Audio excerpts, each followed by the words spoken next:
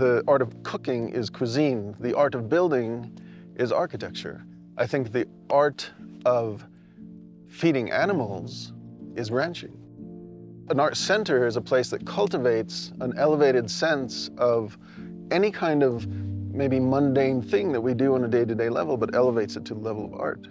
And so managing a ranch in such a way that's elevated makes ranching become an art form. And I think this is an art center cultivates all. It cultivates poetry, it cultivates music, it cultivates cuisine, it cultivates ranching.